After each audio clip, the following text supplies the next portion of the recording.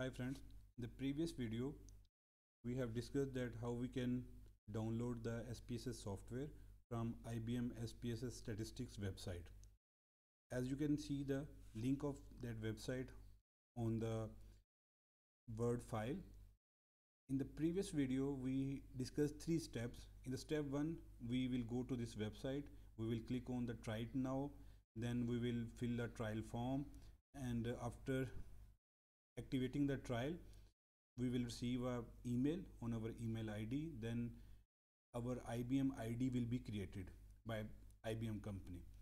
Then you will when you will log in that ID, you will see that there is an option of download on the left side of your browser, and when you click on download option, you will see that IBM SPS website will give you certain options. So here you can see that options you can download for Windows 64-bit software, or you can download Mac OS operating system software. So it's up to you whether you want to download Windows for SPSS statistics, or you want to use this software on Mac operating system. So now in this video we will see that how we can install this software after downloading it. I have installed this software on my system, and I am showing you some screenshots which I have taken. So here is the download file info.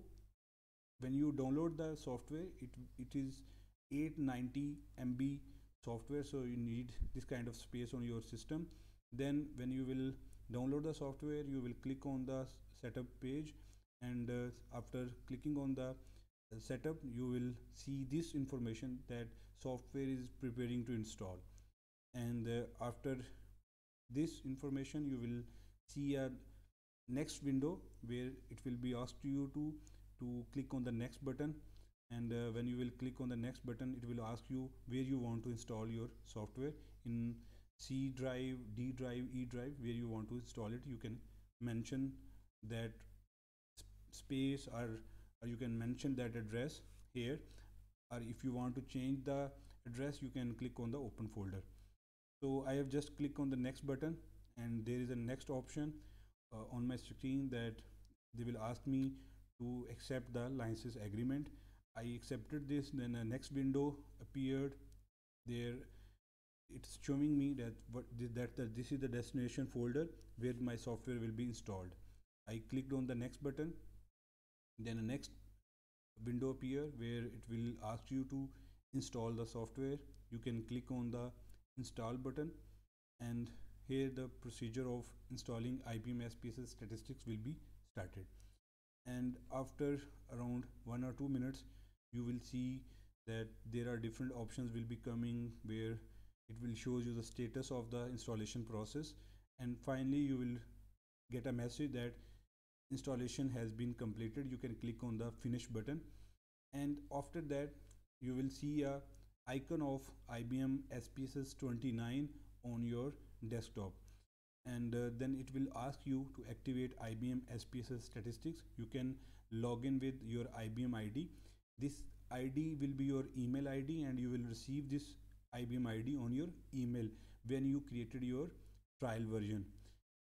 And when you will mention that login ID, their option appear about the software. And next you can see that here I have mentioned the password of my login ID, and you have to mention the password in 12 to 63 characters, and there must be one uppercase character, and you can mention different numbers, etc. When you mention that details, you will be logged into your IBM SPSS statistics, and your software will be started. Here is the window where you can see that it's showing me that welcome to IBM SPSS statistics, and simply you can click on the close button, and you can start working on your IBM SPSS 29 version. There are many different things that have been introduced in this new software. You can use this software and analyze your data. Thank you for watching this video.